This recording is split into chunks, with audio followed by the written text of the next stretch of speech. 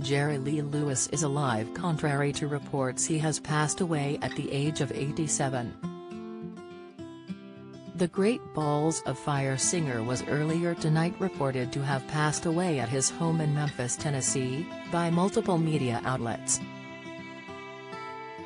The original story that he had died was published by TMZ in America, but tonight they swiftly issued a denial and said they regret the error. Jerry was catapulted to fame with his 1957 hit, Whole Lotta Shakin' Goin' On, and went on to earn the nickname The Killer for his ability to knock out audiences, even lighting his piano on fire to close out a show.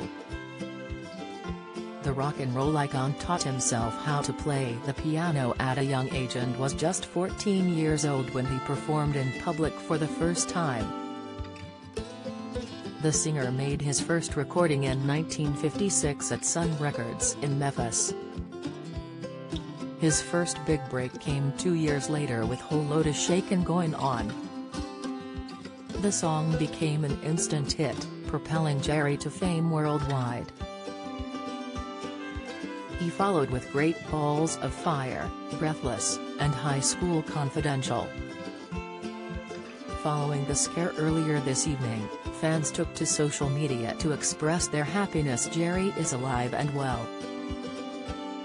"Long live Jerry Lee Lewis," one fan wrote on Twitter as TMZ explained how they had been conned by someone claiming to be the star's representative. "Hang in there, killer," another wrote, referring to the very much alive star's famous nickname. Jerry Lee Lewis is not dead. Phew, a third happy fan wrote, as another added, "Dead or alive, thank you Jerry Lee."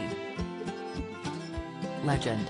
Explaining their error earlier this evening, TMZ wrote on their site, "Earlier today we were told by someone claiming to be Lewis rep that he had passed.